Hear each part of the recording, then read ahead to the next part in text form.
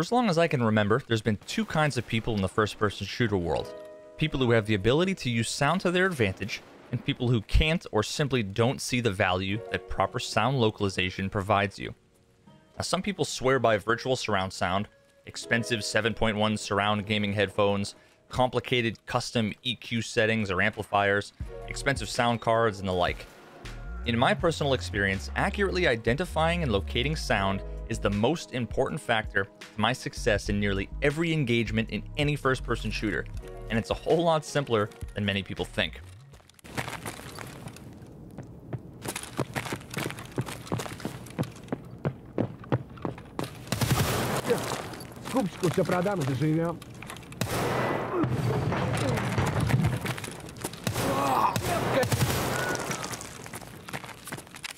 This video aims to explain how sound localization works, both in real life and in video games like Escape from Tarkov, and offer some tips and tricks so that you can get the most out of your current audio setup. Now, in order for anything that I'm going to be discussing here to make sense to you, you need to at least have a basic understanding of what sound is. So here's the TLDR. Sounds are vibrations or waves of pressure through some medium, such as water or air. Without vibrations, you have no sound.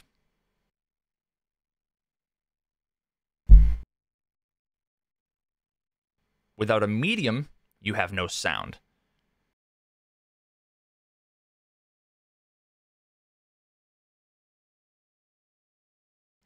Our ears work to gather these waves, funnel them down our ear canal to our eardrums, causing them to vibrate in a very specific way that's eventually interpreted by our brains as the sounds that we hear.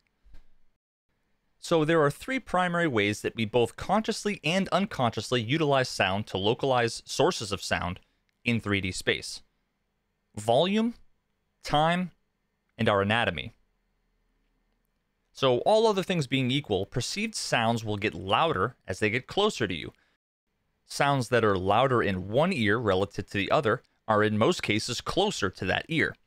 So the magnitude of this volume difference between your ears can help inform how far to your left or right a sound source is located. The second sound localization technique uses what's known as temporal cues, temporal meaning time. If a sound is coming from one side of your head, those vibrations traveling through the air, at the speed of sound by the way, will reach your ears at slightly different times. Now, while this difference in time might be far too small for you to perceive consciously, our brains can actually be quite adept at noticing this difference and interpreting it in the same way that we handle volume differences. If a sound hits one ear slightly before the other, that's pretty good evidence that the source of the sound is closer to that ear that received it first. The final piece of the localization puzzle is what fills in the gaps left by the previous two: vertical localization. Our ears have evolved these wacky shapes for an interesting reason. Our brains have evolved and developed to be able to use some crazy algorithms that provide additional context about where sounds are located simply based on how the sound waves interact with all the unique folds and crevices of your ears. How we perceive the differences in frequency of the different sounds, known as spectral cues, are the primary driving force behind our ability to localize vertical sounds. Now, I would highly recommend an amazing video from one of the best channels on YouTube, Smarter Every Day, where he discusses this phenomenon and shows you how you can actually throw off someone's ability to localize vertical sounds by doing something as simple as putting a little bit of silly putty into the folds of their ears. This effectively alters the anatomy of their ears, the anatomy that their brain has become so familiar with their entire life. My favorite fun fact that I learned from this video was that dogs are not as good as humans when it comes to using spectral cues. I'm guessing it's probably due to the anatomy of their ears. So instead, they cheat a little bit and tilt their heads to the side in order to get temporal cues when they otherwise wouldn't have any. Okay, so how do we use what we just learned here and apply it towards sound localization in video games? So historically, most first-person shooter games, including Escape from Tarkov, utilize stereo audio. Stereo audio, or 2.1, uses two audio channels, a left and a right channel, and the 0.1 stands for a subwoofer. Now, you might have a speaker on the left and right of your television, or this would be both of the speakers in your left and right parts of your headphones. So, now none of the video games that I've personally tested used temporal cues in their sound systems. No matter where the sounds were located relative to the player, The sounds always hit both channels, left and right, at the exact same time. Now, perhaps the difference is so small that I'm unable to measure it using my tools, but honestly, I doubt it. Now, I doubt it because so much information can be gained simply by altering the volume of the sounds in the left and right channels as the sound sources move relative to the player's ears. Here are some examples of me localizing sound sources coming from different directions simply by using volume cues with simple stereo audio.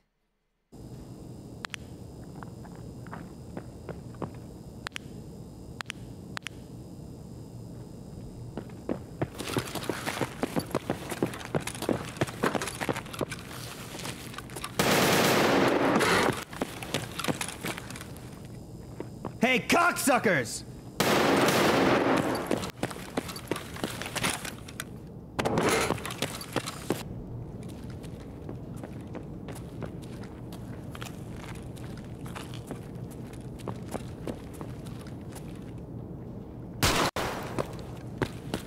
Please tell me that fucking got him.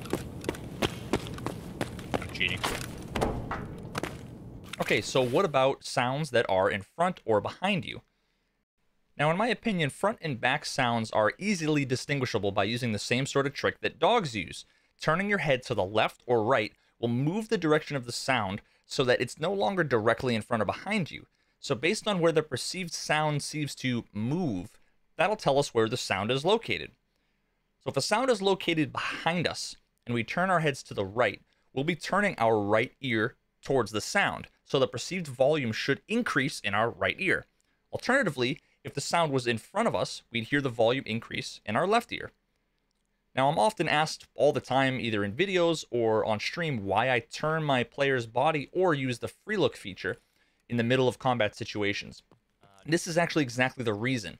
I'm trying to give myself more information about an ambiguous sound source. If I hear something, if I turn my head a little bit to the left and right, I can get a visual, an audio-visual sort of indication of where the sound is coming from as it moves between my left and right channels of my headphones.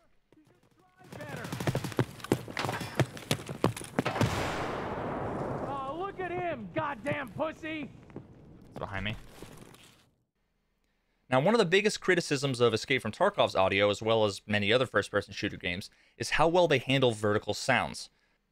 And because there's only two channels to work with, one for the left and one for the right, there's really nothing we can do with volume or timing that can inform us about vertical location. So how do other games handle this? So some alternatives are 5.1 or 7.1 surround systems. Now, 5.1 and 7.1 don't just have two audio channels. They have 5 and 7 respectively. Again, 0.1 being the subwoofer. These specially placed speakers or headphone drivers can be used to provide additional spatial context for sounds in video games, but only if the game supports it. If the game does not support it, just like Escape from Tarkov does not currently, then enabling surround sound is not going to help you localize sound. Surround sound systems simply cannot provide more context or information about the location of sounds if the input is merely stereo. So if the game you're playing doesn't support it, I would very much highly recommend that you turn off 5.1 or 7.1 surround, virtual surround, anything like that in your Windows settings, in your audio settings of the game, or your sound card, anything like that. So speaking of virtual sound or other technologies like Steam Audio or HRTF, they're a bit more complicated and I don't want to spend too much time talking about them, but these systems attempt to mimic the experience of surround audio and can even work for some people using stereo headphones, assuming that the sound source was designed and recorded specifically for it. Now, games that don't have these settings built in, or games that provide stereo audio output, simply will not benefit from these technologies, and can in many ways reduce the quality of the sound and spatial awareness that you'll have. Simple, unfiltered stereo audio and a decent pair of stereo headphones is all you need. There's no need to pay all sorts of money for fancy gaming headphones, epic sound cards, or mess with special EQ settings or virtual surround software. Using a pair of knockoff Apple earbuds that I paid less than $5 for, plugged directly into my gaming PC's headphone jack without any special EQ settings or software to help me, I have absolutely no problem localizing sound. Attention! Attention! I am going to be playing Factory using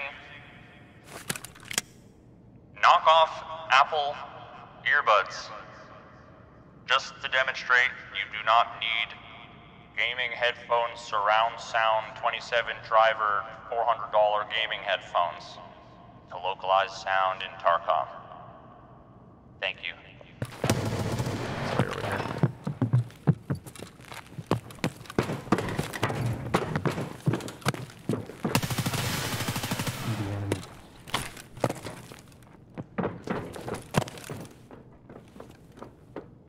One more, about to peek.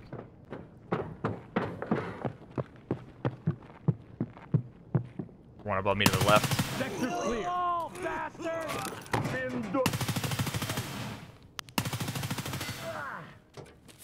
So I'll leave you with 3 tips and tricks that you can use to help you with your sound localization strategies. Tip number 1, context clues.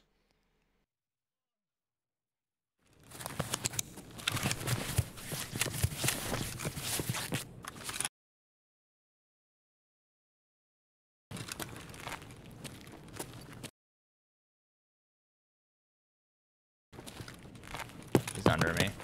My $4 headset. Your weapon. Give up.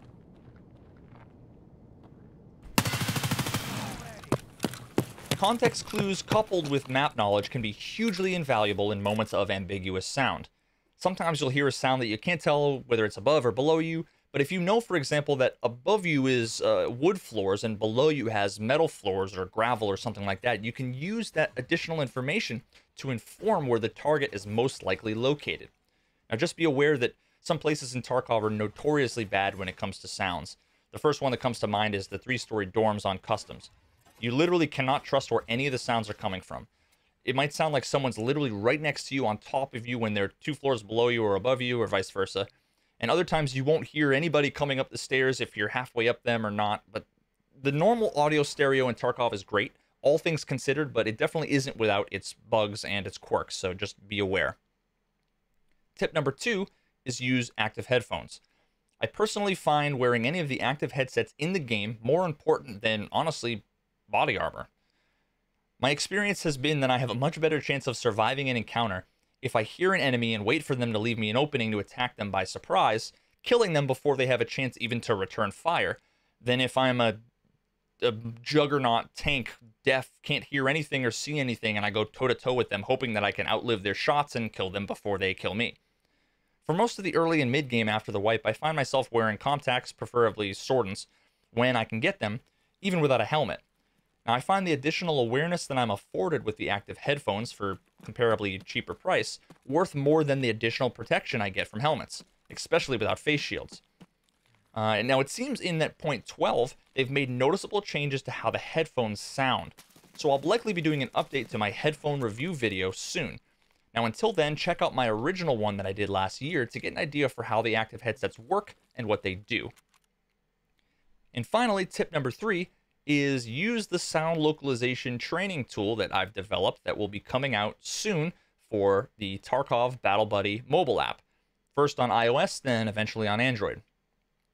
An update's going to be coming within the next week. Again, Android's going to be coming shortly. That includes a new feature that I designed that helps you learn how to localize sound by moving your character's perspective, letting you practice hunting for the source of a sound and to get real-time visual feedback on how you're doing. This training tool requires headphones. Normal phone earbuds work just fine. Now, once you start the test, a tone will play randomly around your 360-degree field of hearing, and you're going to swipe left and right on the phone just like you would do with your mouse on your mouse pad for your PC to turn your character around left and right. Now, you should hear the sound appear to move left and right around you as your character turns. Now, once it sounds like the sound is directly in front of you, which basically means that the volume is going to be equal in both ears, you're going to want to press the guess button and see if you're right. You can even flip a little helper switch to turn on a visual indicator of where the sound source is located relative to where your character is looking to get a feel for it if you're having trouble. Now, I'm actually really proud of this feature. This was the first time I ever found a unique and practical use for trigonometry in all my years of doing software development. So I hope you guys enjoy it. I could potentially be adding, different difficulty levels, maybe make more of a mini game out of it in the future. Let me know what you guys think. So at the end of the day, You should use whatever sound settings, EQ settings, headphones, or whatever you prefer. If you swear by it, feel like you can't play without something, by all means, use it. Just know that the actual realistic limitations on the technology, the millions of dollars in marketing hype around it all, and try not to be fooled into thinking you need anything fancy to be able to master sound localization in first-person shooters like Escape from Tarkov. Luckily for all of us, you don't. But unfortunately, that means that you don't really have any excuses. So get to practicing, and good luck out there, fam. We'll see you later.